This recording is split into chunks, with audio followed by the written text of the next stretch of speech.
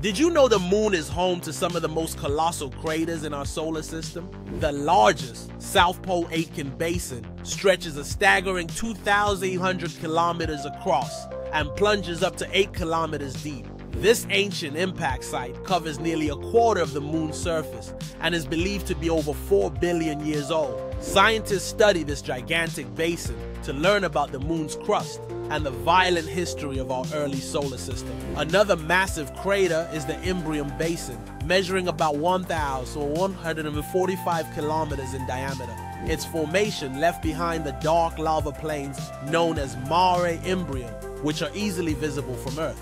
The Crisium Basin and the Serenitatis Basin, both over 700 kilometers wide, also rank among the moon's largest impact craters. These enormous craters were formed by colossal asteroid impacts, sending powerful shockwaves across the lunar surface and shaping the landscape we see today. Each crater tells a unique story, revealing important clues about the moon's formation and the dynamic forces that have sculpted its face over billions of years.